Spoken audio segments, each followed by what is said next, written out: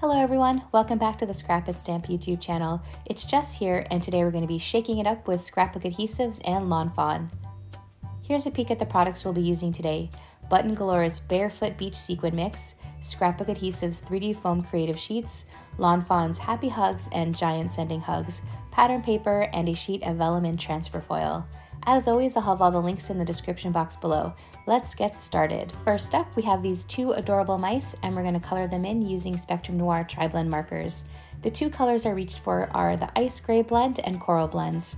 When I'm coloring small images, I like to go from darkest to lightest, moving between colors in small circular motions. Next up, we're going to create the shaker element using vellum paper measuring 5 by 6 inches and scoring at the ½ inch mark all the way around.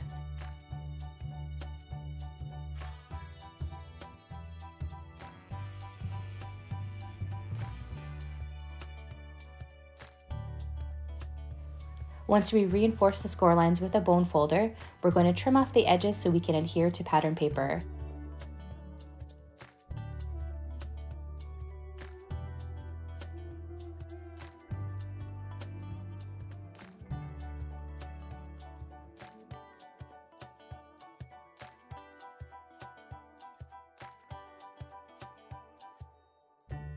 Now it's time for the fun part, adding the sequins. I'm going to go a little crazy and add lots, but you can add as much or as little as you like. To secure our sequins, I'm going to adhere the edges we created to a 4 by 5 inch piece of pattern paper. Next, I'm going to reach for my brand new Scrapbook Adhesives Vellum Easy Runner, and I'm in love. It goes on smooth and hides the glue when using vellum.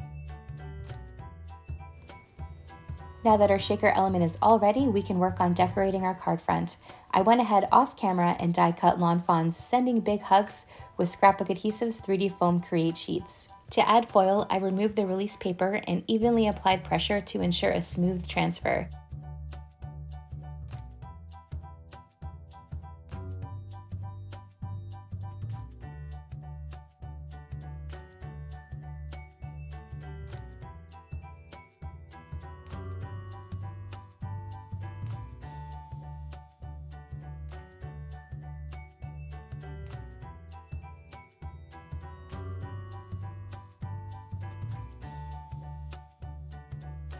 With our sentiment all set, it's time to assemble the card.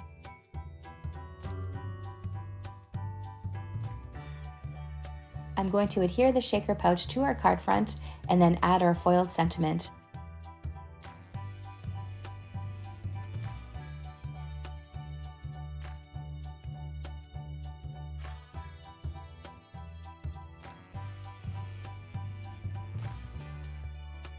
We can't forget to dot our I's.